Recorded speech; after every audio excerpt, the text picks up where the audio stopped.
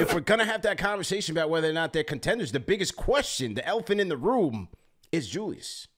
Yeah, it's Julius. It is. And it's not, sorry to cut you off, but it's not because Julius Randle is a bad player. You could make the case in the first half of this season that he was the Batman in the Batman-Robin analogy, and it was Jalen Brunson who was feeding off of him. Yeah. Usage percentage is north of 40% every night, shots in the 20s in field goal attempts. And when we needed a bucket down the stretch, it was to Julius in the short post, go into that weak side fadeaway, which he loves so much. Yeah. I mean, that was kind of our way of getting to the finish line. Then he goes down. We bring in OG Anunoby. We pivot our offense into space. Mitchell Robinson down on the block. Everyone else spacing out the floor with dead eyes in the corner.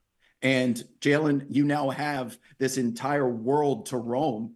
And he ascends to a level of superstardom that is so high, it now has us questioning if Julius Randle can reintegrate himself into an offense without needing the ball in his hands as much as it was. Because can he be as efficient when he's just standing in the corner? Right. He's a bully ball type guy. Right. You know, it's give me the rock. I'm going to power dribble, gather, and go up. And it's going to get clogged down there the same way it was clogged before we traded RJ Barrett. You know, everyone is going under their screens because you don't shoot a high enough 3-point percentage that requires me to give up some ground and some spacing to go over the top. And with Julius Randle, another guy that I love to death, but the ascension of Jalen Brunson is now having me ask, can we pair Randle and one of our God knows how many first round picks? What do we have? 7 up to 9 potentially in the next 5 years. You start taking some of those. Randle is going to be seen as an asset. And if there is either a disgruntled star or another CAA guy that's headed to free agency a year from now, could you say, here's Julius Randle locked up on a very reasonable deal? And that deal's only going to get more reasonable when the NBA salary cap explodes in 2026 with the new broadcast rights deal coming in. We're talking about contracts that might reach $100 million a couple years down the road from now. And then you get Julius Randle for 30-something million dollars. Like that will be a steal, and teams know it too. So where do you stand? Do you think there is a place for him if he's not the on-ball alpha? Before the playoffs started, I said that, you know, this team could still go on a good run, but with the injury, just to Randle alone, I felt like we're going to categorize this playoff as the what-if playoff, because you're going to be left wondering what could they have been at full strength with these two all-stars, these two guys that draw double teams, these two guys that can create off the dribble and score and create for themselves and be guys that defenses have to respect. And so I'm still left with that. I'm like, damn, like if we have this full team together this year, they could have had enough to go to the finals. I think they could have beaten Boston with a healthy Randle, with a healthy OG. But you are right in that, is it an ideal fit with these two players? I don't think that they have truly maximized the potential with each other in terms of a two-man game, in terms of making each other better. I think that can improve. You're right. I agree with you 100% in terms of, does Julius space the floor well enough to allow Jalen to be that same guy? Because he's not a great three-point shooter.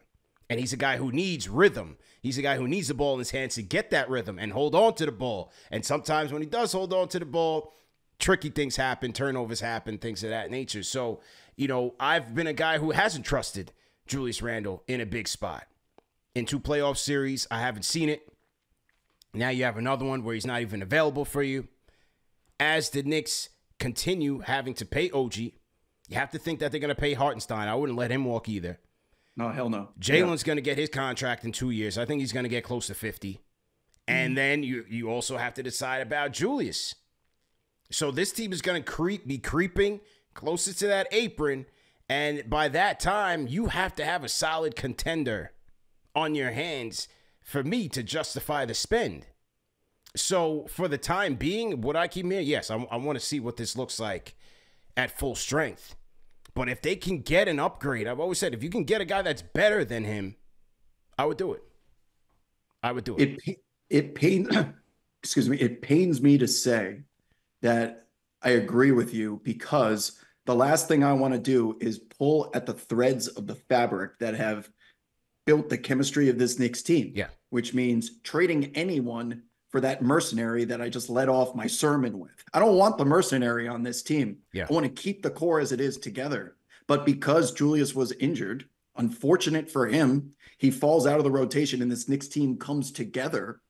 And it looks like he's now expendable to our eye test. And it's hard to say that without being insulting, derogatory, or like dismissive of his accomplishments as a New York Knick, because he was arguably like the first one here to get it all started. So I'm not going to forget that. But this is a business. And if the Knicks are in the business of winning a championship, Julius Randle looks quite expendable as the one guy that you can trade that will bring back that piece next to Jalen Brunson to get you to the championship aspiration category, at least realistically. And you're not going to lose a whole lot because the Knicks just proved they're championship contenders already without him. That's the piece that I'm at personally with Randle. And is there a world? Because I know what the perfect trade is. Let's hear it. Let's hear it. No, what do you think? I mean, the perfect trade is obvious. The Brooklyn Nets will never do it. It's Mikal Bridges for Julius Randle and 3 unprotected first rounders and whatever salary cap is needed to satisfy the Brooklyn Nets. You assemble the infinity gauntlet of Villanova players. The final stone. Go get him. No, it's the most obvious deal. But the problem is Mikal Bridges' contract is somehow as good as Jalen Brunson's. We have the best contract in the NBA in terms of team friendliness. Yeah. Because Jalen Brunson not only doesn't make what he's worth on the open market, it goes down. It keeps going down. Mikal Bridges is locked up for a couple more years, if I'm not mistaken. He might have an option as well. And why on earth would Brooklyn ever trade him, even if he's not living up to the expectation and filling the void for Kevin Durant? You know, they had a disappointing campaign, but are they going to help the Knicks win a championship in their city? It's like the Clippers would ever help the Lakers? Absolutely not. Not a chance. Not a chance. Not a chance. Mikal being that final piece would be nice to have him, man. But there's just no way. Him going to Phoenix, him going to the Nets, I think that pretty much took the wind out of that whole thing. Like, there's no chance. So I just don't know, man. I think they have to run it back and just see. But the thing is that the question is, with the Bogdanovich contract, that's one contract that you can use to help in terms of trading pieces off. Once that's gone, now you're talking about more rostered, salaried, and rostered players, and potentially breaking up more of that chemistry. Or potentially you might have to trade a Hart, you might have to trade a DiVincenzo for the sake of getting better, and think that's where things get dicey.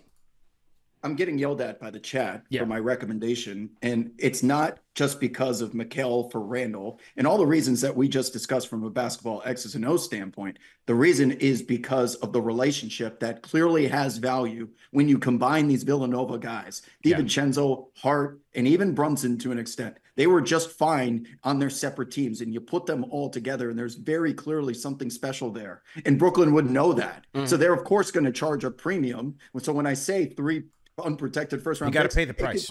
You got to pay. Yeah, well, you're going to well then trade some of those protected ones instead. Yeah. It's going to cost. It's going to cost you.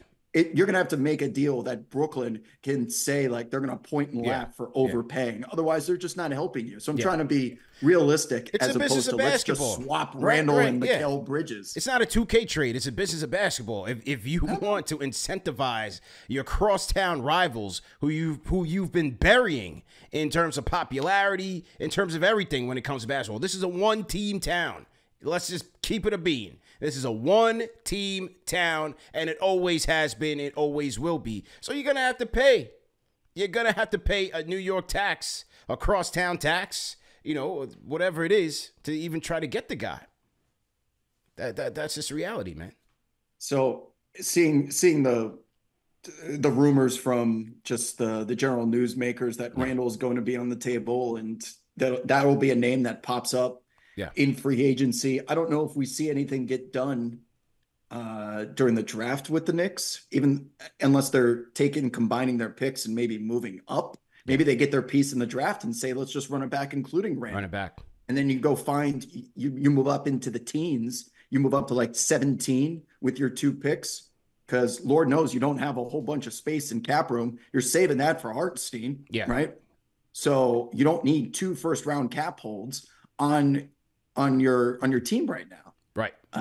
That's, I guess, my thought process, but it'll be interesting. And the whole world's going to wait to see first what happens with LeBron. He has to sign, and then the dominoes start to fall after that in free Yeah. agency. And then there's going to be Paul George as well.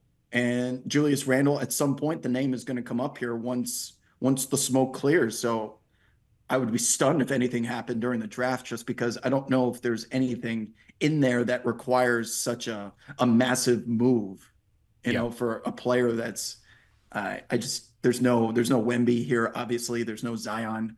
I see just a lot of mid-level type of jostling and moving around for teams that have an eye on a prospect and are trying to clear their salary cap or take on smaller rookie contracts long term. I think that's the most that we're going to see, but who knows, man?